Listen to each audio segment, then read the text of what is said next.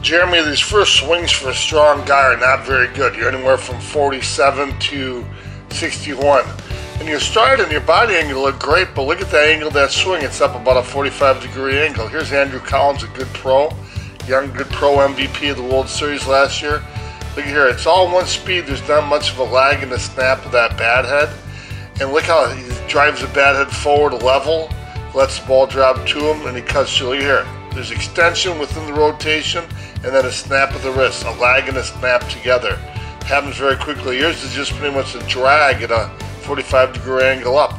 You don't get that crack of the whip.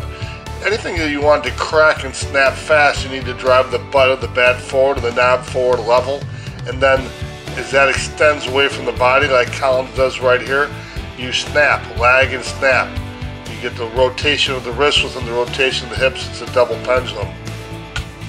You just are up at way too much of an angle, don't have enough lag and snap. The perfect snap episodes will be some great ones to watch.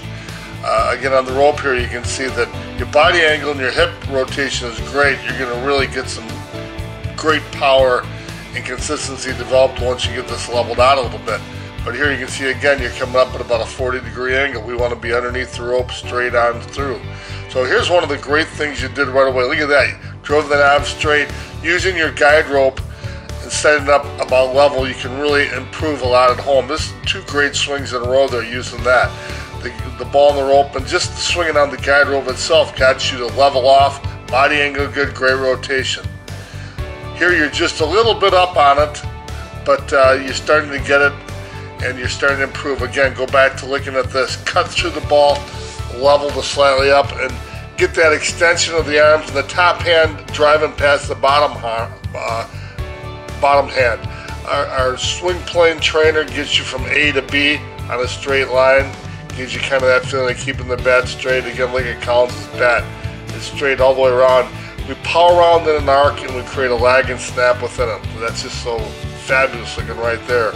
You just keep doing that over and over. If the knob goes up in the air, the bat head's going to drop, you're going to lose the swing.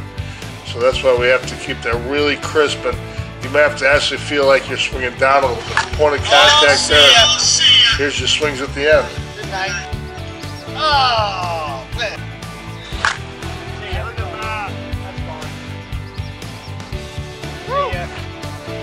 Nice. Up.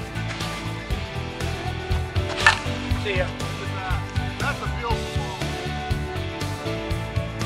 Tell the camera, trim that 2 home runs and 5 at bats.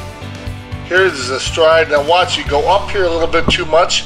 Even on those balls you hit out, you reach 86 miles an hour, my friend. That's fabulous. Even on those, you can drive the knob with more extension, keep the lead arm straight. There's a tendency for you to want to pull with that lead arm right away. You need to stab forward, drive and stab. See, there's a little bit of a lag there when you go to drive the knob forward and snap. So perfect snap, you've got nothing but great things out ahead. 86 miles an hour, that's absolutely fabulous. Great working with you, and we'll keep working on it as time goes on here.